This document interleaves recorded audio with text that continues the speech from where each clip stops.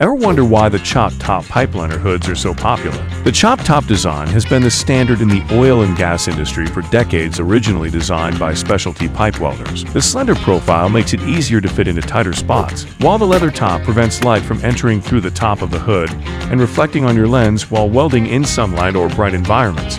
At the bottom, the 1-inch cut prevents the hood from banging or rubbing on your chest.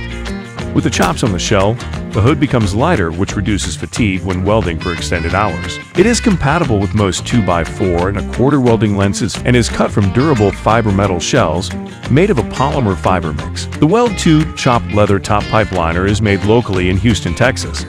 Unlike traditional chop tops, this leather is wet molded and pre-stretched before installation for longevity and shape retention, and has more leather to better prevent light from getting in through the top. The bottom cut comes in several variations depending on your personal preference and face size: slim, medium, or no cut. Each hood comes upgraded with premium aluminum headgear fasteners with pressure silicone gaskets and a WeldTube high visibility HD gold lens, a $40 value. Available in various colors and patterns of leather to choose from. Order yours today at www.weldlife.com.